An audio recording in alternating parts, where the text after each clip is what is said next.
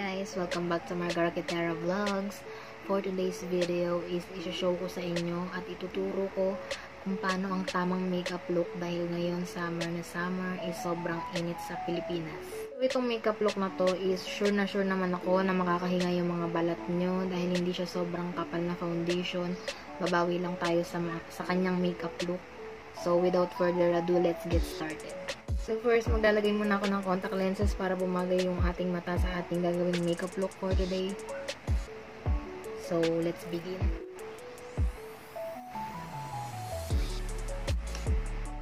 So, ayan, after ko malagay yung contact lenses ko, is mag-cleanse muna ako ng face ko para sure na sure tayo na walang dirt sa ating balat bago tayo maglagay ng mga products. So, I'm gonna be using this Garnier Micellar Water.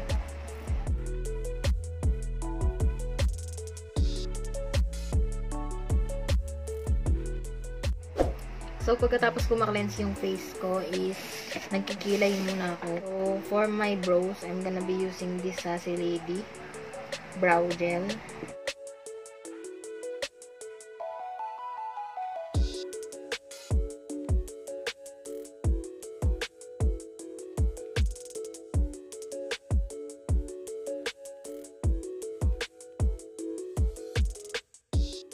So, after ko naman magkilay is, nilalagyan ko siya ng concealer. I'm gonna be using this Benay Concealer Wheel.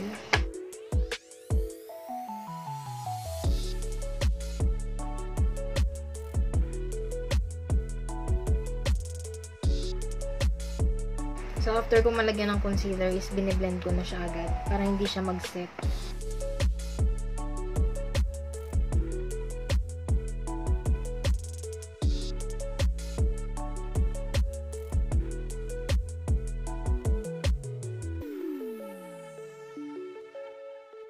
So, after ko ma-blend yung concealer, siniset ko naman yung eyelids ko using this Nichido face powder in the shade Tan.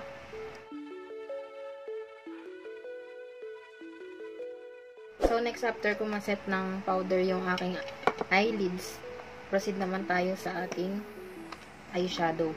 I'm gonna be using these Wales. So, bago ko maglagay ng eyeshadow, naglalagay muna ako ng white tape para hindi siya magkaroon ng harsh lines sa gilid-gilid. So, first maglalagay muna ako nitong peach na to.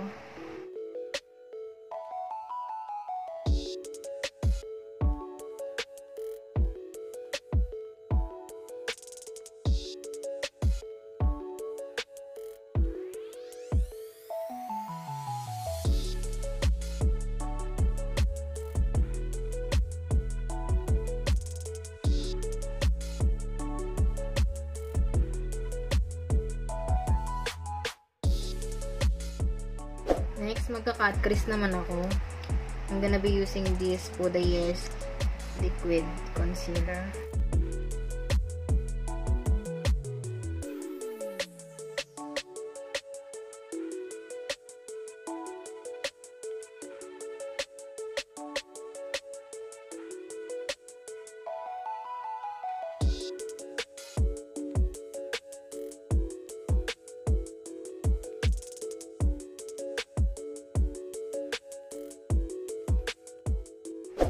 So, next, lalagyan ko naman ng shimmer yung dito sa taas ng ating eyelashes. I'm gonna be using this Serge Luis Alvarez eyeshadow palette. Yan.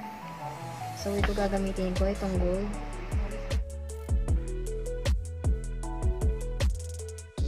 So, next, mag-cleanse naman ulit ako ng under eye natin using Garnier ulit.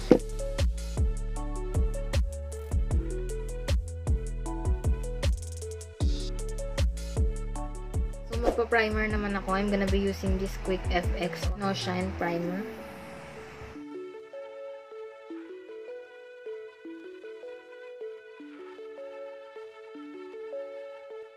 Aking foundation naman ay gagamit ako ng Everbelena All Day Liquid Foundation.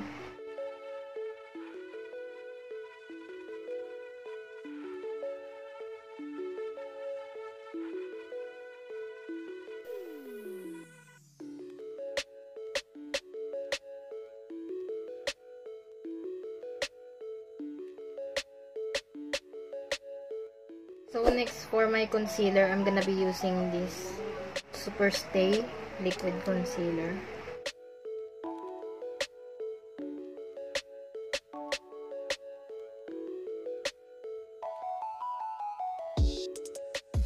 So for my under eye concealer naman, I'm gonna be using this Dejesus Liquid Concealer.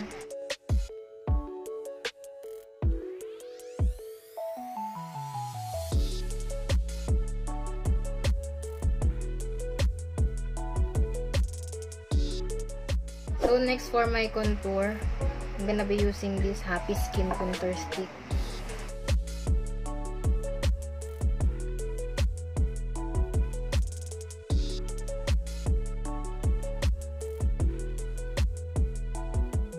So, no need tayo mag-bake dito. So, I'm gonna be using this Nichito powder.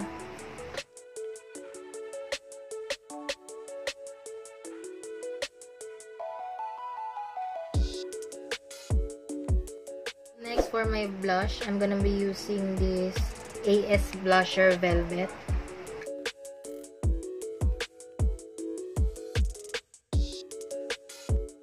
So, next, maglalagay naman ako ng nose line. Pinaka-importante sa lahat. I'm gonna be using this Contour FX Huda Beauty. So, ito na din yung gagamitin ko for my highlighter.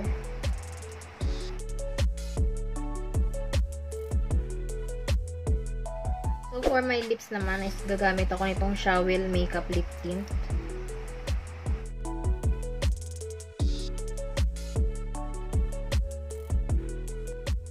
Is magmamaskara naman ako. I'm gonna be using this Huda Beauty mascara.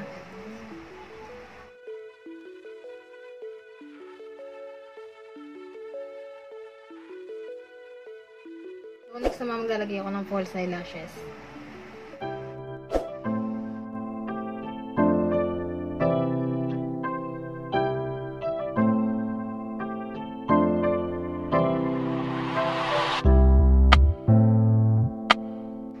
This is my final look. Hope you like this video, guys. Subscribe to my channel na if you haven't subscribed pa, guys. So, guys, thank you for watching. See you on my next vlog.